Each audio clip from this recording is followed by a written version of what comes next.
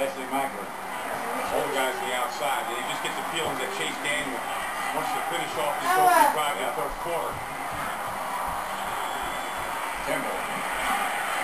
Touchdown. Never missed it in game. Pretty higher child. Got some pads on him, but not enough to take him down.